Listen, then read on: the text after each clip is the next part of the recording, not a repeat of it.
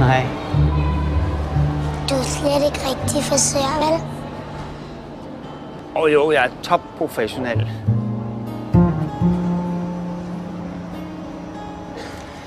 Altså, jeg startede med at klippe min morfars græsplæne.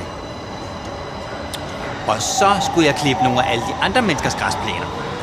Og så skulle jeg klippe deres hunde. Og så var der en gang, hvor jeg skulle klippe en kongepuddel.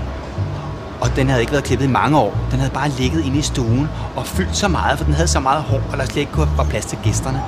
Så da jeg skulle klippe den, så kunne jeg slet ikke finde hunden. Det lignede bare sådan en stor hvid sky, så jeg prøvede at finde den, og så så jeg 4 ben, og så begyndte jeg at klippe, og da jeg blev færdig, så blev de rigtig glade for den. Fordi så havde jeg nemlig klippet den til en hjørnesofa. Og så kunne den bare ligge inde i stuen, og så kunne man sidde rigtig godt i den. Det er da meget smart, ikke? Og jeg har klippet mange andre hunde. Altså hvis folk ikke må have hund, fordi de bor i en lejlighed, hvor de ikke må have hund, så klipper jeg den bare til et køleskab. Eller til en bil. Eller til en metrostation. Nej, det kan man ikke. Men så noget, man gerne må have derhjemme.